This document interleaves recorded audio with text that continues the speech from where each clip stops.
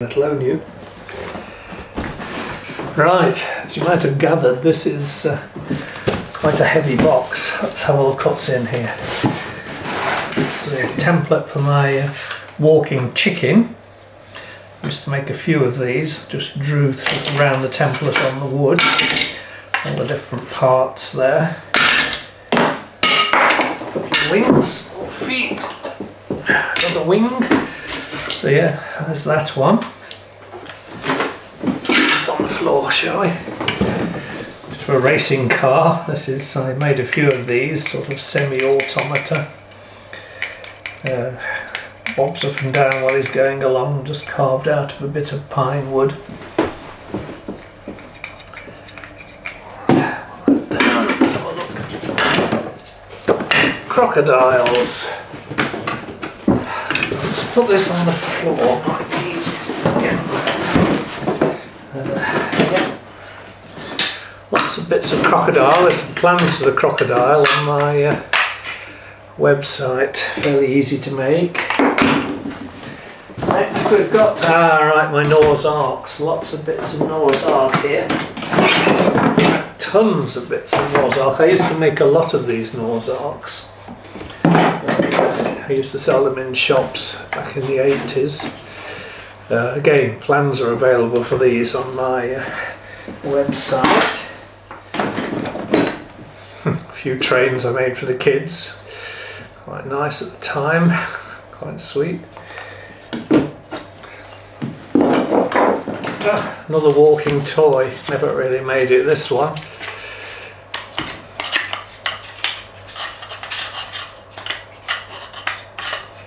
Yeah, didn't get too far with that one. Some fish, actually no idea what that one is. A whole lot of templates for the animals, for the Noah's Ark there. And also some for the Owl and the Pussycat boat that I make. I'll show you that one, quite a few there. Here's the Owl and the Pussycat. The rhyme. Made this, well, it doesn't even say when I made it, in the early 80s I would say. But there's the rowing boat, and inside you've got the money wrapped up in a £5 note, if we can get that off without taking it apart. So all those coins are all separate. Look, makes a jigsaw. Underneath you've got the jar full of honey. Also comes out.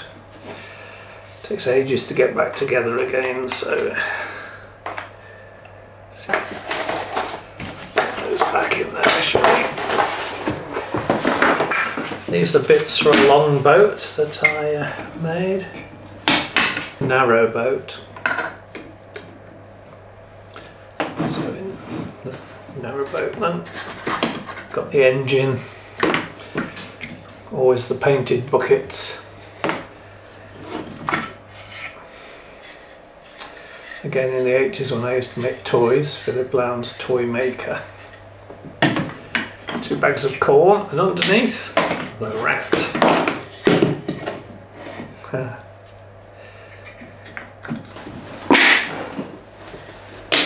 More fish.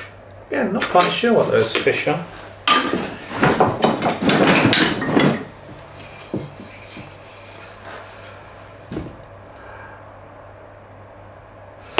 Template for body holes. Not quite sure how that worked actually, but clearly there was a method to my madness there at some time. Right, now I'll show you how to make the chicken. First of all, you need to download, go to the link below and download the 4 pages of drawings with slight instructions on them. Make sure you print them at 100%, and then when you've done that, we can start cutting out the parts. So cut the paper templates out and then stick them with Pritt glue. This is some sort of a knockoff, but it seems to work. So no need to stick it on too tight, but you need to hold in position and stay flat for when you saw it and drill the holes. So this is on 6mm or 1/4 inch plywood. Good. So what we've got to do here is cut around the profile. We need 2 of these, and I usually clamp them together for drilling the holes. So I'll get on and do that now. Good. Once you've cut out the parts, I'll show you how they go together and the rough principle of it. I won't show you blow by blow account of how to do it. But first of all, we've got the ones, well, first of all, cut out each side of the body and clamp them together before you drill them. Then you need 2 holes which are exactly the same as the dowel, so it's a tight fit, and 1 hole that's a little bit bigger. This is 6mm, so I've got 2 6mm holes and a 6.5mm, 1/4 inch basically, and a little bit bigger than 1/4 inch. And this gap, then we glue these parts on the colour blue here. I coloured them blue to show that these parts need to be a little bit thicker than the plywood, so that the parts inside can spin. So either you need to stick a thinner piece of plywood on top of the plywood you're using, or find some wood that's a little bit thicker to make those parts. This channel here needs to be the same width as the dowel that you're going to use for the handle, so it'll just push in. Okay, so glue those sides, let them dry. Push those 2 dowels in. Those dowels need to be the right length so that they just go to the width of the body. And then the feet go on this first dowel, so make sure that they spin right. And the head goes on the second one. And now, when the feet turn, they should catch the head and turn it upwards. And then it goes, whoops, and then once it's gone past, it goes down again. Simple enough. You may need to round these parts here, and possibly also the back of the heel, just to make it run smoothly. Now you've got the part that actuates the wings. This part, the dowel needs to go through the body, but also through each side of the wings, so it needs to be quite a lot wider, with the pin in the middle there, going through the middle. I suggest when you cut this small bit out, drill the hole first. It's much easier to drill it then cut it out. You might make a few of these to get one that's the right size. So that's going to fit loosely in there. So now what happens is it pushes down there, you see, and so it lifts the wing up, and then once the leg goes round a bit, that comes back, the wing pulls that back down, and you're ready for the next one. Goes down, and that's going to have been pulled back by the wing.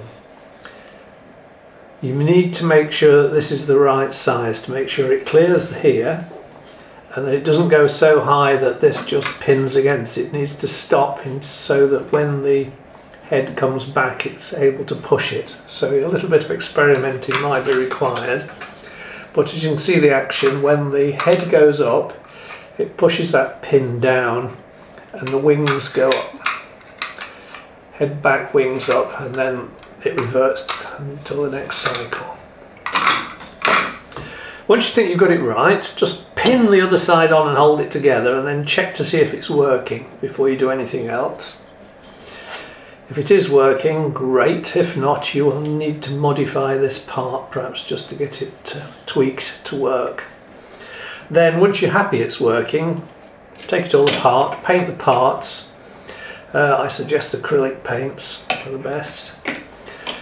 Make sure still that it's working, and then you can glue this other side on. With the head, don't forget to put the wattles on.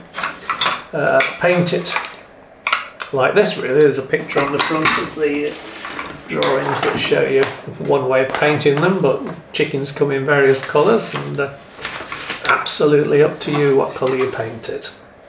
So good luck with it, have fun.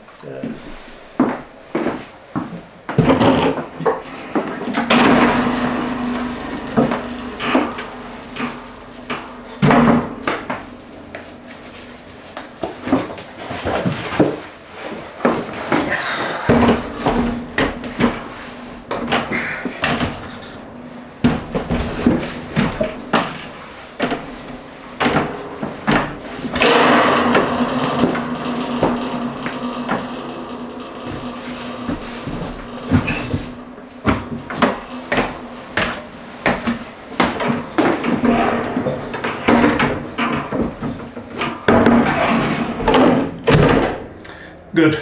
Thanks for watching. Goodbye.